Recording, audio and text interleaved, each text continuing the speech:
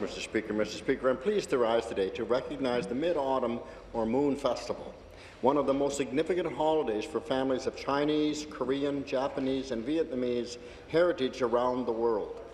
It is an occasion that is celebrated with family reunions and many great events across the province. This is time to get together with families, to light lanterns, share moon cakes, and give thanks. It's also a time to celebrate the autumn harvest. As you know, my riding of Oxford has a special relationship with Taiwan since the days of George Leslie Mackay, who traveled there as a missionary in the late 1800s. So I want to take this opportunity to offer best wishes to them and everyone who is celebrating the Mid-Autumn Festival today. I hope that they have the opportunity to celebrate with family and friends and that they have much to be thankful for this year. I also want to take this opportunity to thank them for all their contributions. On behalf of the PC Caucus and the people of Oxford, I want to wish them all the best and a happy moon or Mid-Autumn Festival. Thank you very much, Mr. Speaker. Thank you. Further member statements. The member from Hamilton East Stony Creek. Thank you, Speaker. Speaker, last month I wrote to the federal government, including Prime Minister Trudeau, about the situation at U.S. Steel Canada and the country's bankruptcy and insolvency processes, which are no longer fit their purpose. My letter was co-signed by several MPPs, by federal MPPs from the NDP and Conservative parties, and by the head of the United Steelworkers Local. In this letter, Speaker, we asked the federal government to establish a public inquiry into the restructuring and creditor protection process at U.S. Steel Canada. Yesterday, Speaker, Hamilton City Council endorsed this request. We also asked the federal government to initiate comprehensive reform of Canada's bankruptcy and insolvency laws, including the replacement of the antiquated Companies Creditor Arrangements Act with modern legislation that protects all stakeholders, including workers and retirees. Speaker, the manifest failures of this restructuring process have been devastating by tens of thousands of Ontarians. It's not the first time that Ontario workers and retirees have suffered because of inadequate protection in the restructuring process. And unless we see rapid, whole-scale reform, it will not be the last time we see this. I ask the provincial government to join MPPs, MPs, and the City of Hamilton and the United Steelworkers in our call for a bankruptcy and insolvency process that puts Canadian workers and retirees first. We need immediate action to protect other Ontario workers, retirees and communities from the same fate, and we need the provincial government on our side. Thank you. Further member statements. The member from Scarborough, Agincourt. Thank you very much, Mr. Speaker. This Sunday, September the 18th, is the second annual Terry Fox Day in Ontario. Last June, the legislature unanimously passed my private member's bill, the Terry Fox Day Act, to designate the second Sunday after Labor Day as Terry Fox Day. Terry Fox Day serves as a yearly reminder that we must continue to spread Terry's message of courage, hope, and determination. The 36th annual Terry Fox Run will take place across communities in Canada and around the world. This non-competitive event for individuals, families, and groups celebrates Terry's legacy and helps to keep his dream of finding a cure of cancer alive.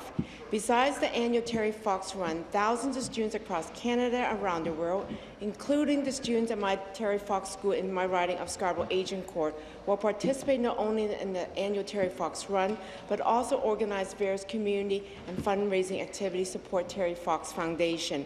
And I want to thank Principal Dean Malvern, his entire staff and students for raising thousands of dollars every year to continue to honor Terry Fox's commitment and his spirit and finding a cure for cancer. Mr. Speaker, I'm looking forward to joining Councillor Ainsley this Sunday and the entire Scarborough team at the Cedar Brook Park, and I want to encourage all Ontarians this Sunday to reflect on the contribution of Terry Fox to this great province, but also to the country called Canada. Thank you, Mr. Speaker. Thank you. For the member statements, the member from Bruce Grey, Owen Sound. Thank you very much, Mr. Speaker. I rise today to recognize two outstanding citizens from my riding of Bruce Grey, Owen Sound.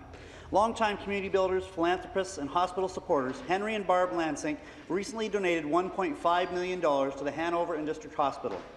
The Lansing's very generous donation means that the local hospital will be getting a new CT scanner. This addition will not only improve care for patients in the region, but it will speed up access as patients at HDH will no longer need to be transported to another hospital for a diagnosis.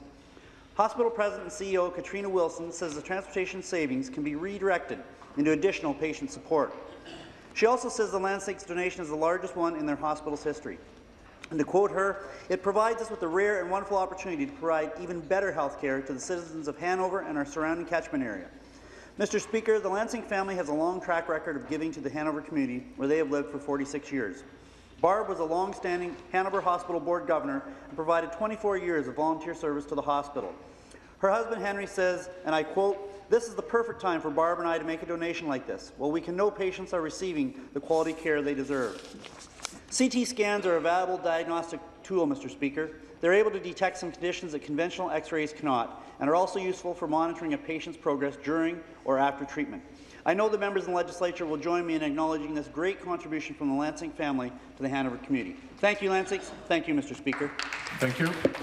Further member statements, the member from Algoma, Manitoulin. Well, thank you, Mr. Speaker. On Saturday, September 17th, the Ontario Native Education Counselling Association will be unveiling the first monument to commemorate Charles Henry Bice, the most highly decorated Indigenous soldier of the Second World War.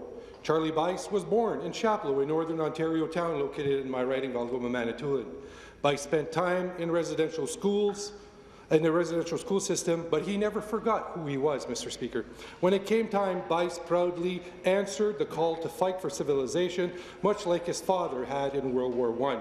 His story of unimaginable bravery in 1945 is not well known and deserves broader recognition.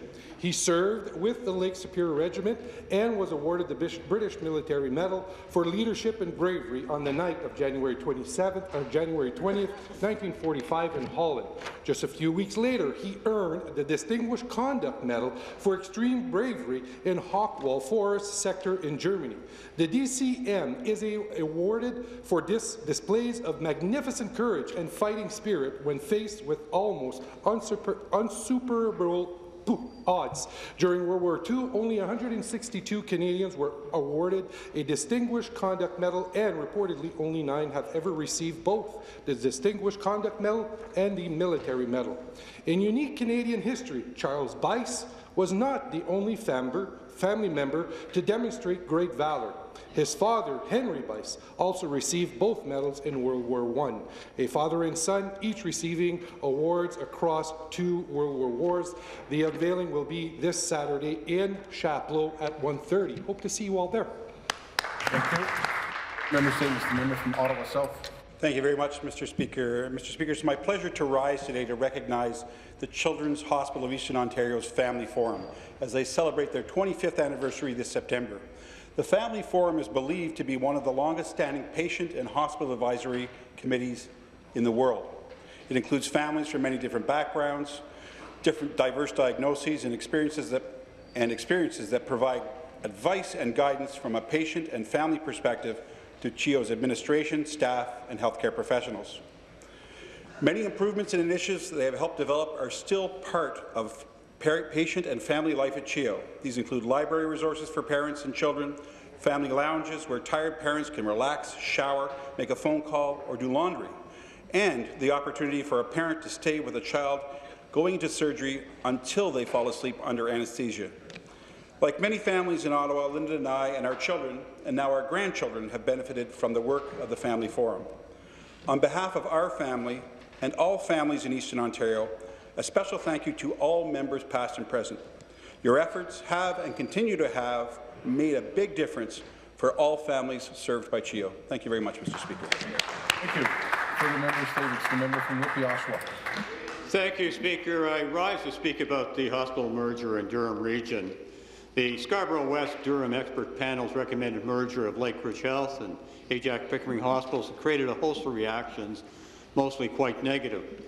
While the merger to keep all Durham hospitals under one healthcare umbrella is good in theory, it's apparent that very little planning for the financial fallout has occurred. In fact, Speaker, a wide disparity exists between the costs and the savings of the hospital merger.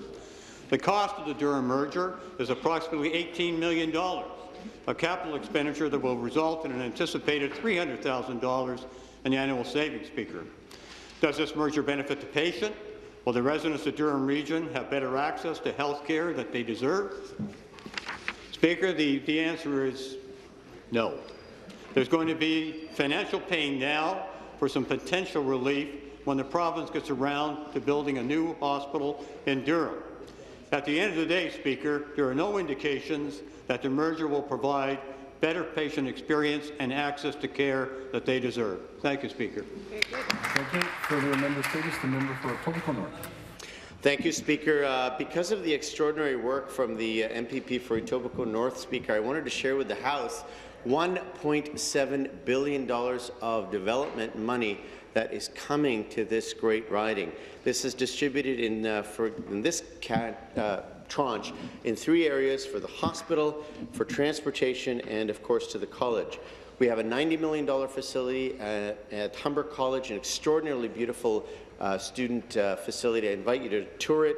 We have 8 new stops coming on the Finch LRT from Etobicoke North, from Humber College, Highway 27, Westmore, Martin Grove, Albion, Stevenson, Kipling, Islington, Pearldale, Duncan Woods, Milvan, Weston, and so on. And on top of that, I'm most perhaps proud, Speaker, being a physician, to share with the House the $358 million commitment that we've made to Etobicoke General, which will not only quadruple its footprint in the riding, but will lead to a larger state-of-the-art emergency department, critical care, intensive care units, cardiorespiratory units, maternal newborn, specialized nursery, neurodiagnostic services, and a whole lot more.